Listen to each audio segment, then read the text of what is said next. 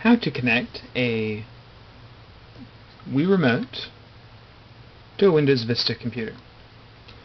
Well, the first thing you need to do is to locate the Bluetooth icon down here in the corner, double click on it, click on Add, click on My device is set up and ready to be found.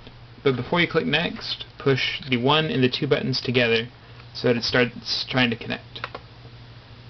Give it a moment to locate your device.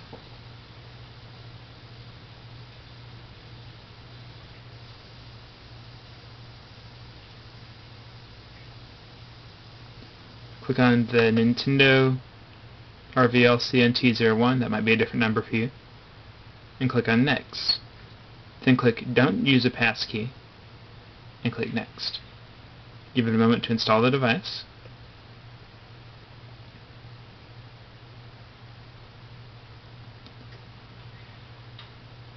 And click Finish. Then, before you can use the device, you need to click on the Nintendo device in the Bluetooth devices panel here, and click on Properties.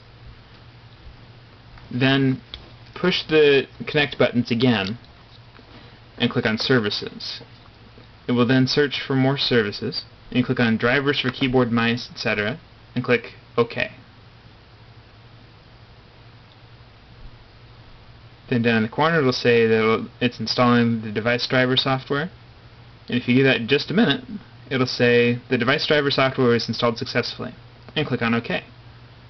Now, if you run a program in